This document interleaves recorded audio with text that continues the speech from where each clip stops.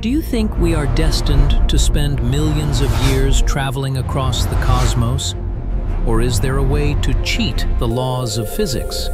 Today, we're diving into the most mind-bending shortcut in the universe: wormholes. The Einstein-Rosen bridge. It all started in 1935. Albert Einstein and Nathan Rosen, using the theory of general relativity, mathematically proved a wild possibility. They showed that space-time could be warped so intensely that it creates a bridge between two distant points. In science, this is known as the Einstein-Rosen bridge. To understand this, let's use a simple trick.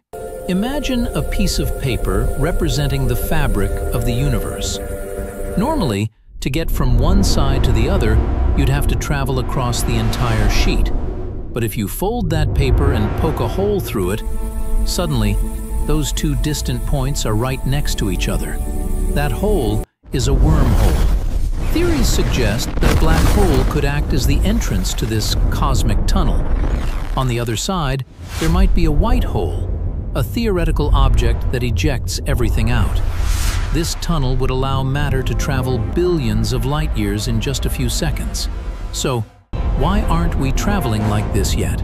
In reality, wormholes are incredibly unstable. To keep one open, we would need a massive amount of exotic matter with negative energy. While they might exist at the quantum level, creating a stable tunnel for a human to pass through is still in the realm of science fiction. We've all seen it in movies like Interstellar, but who knows?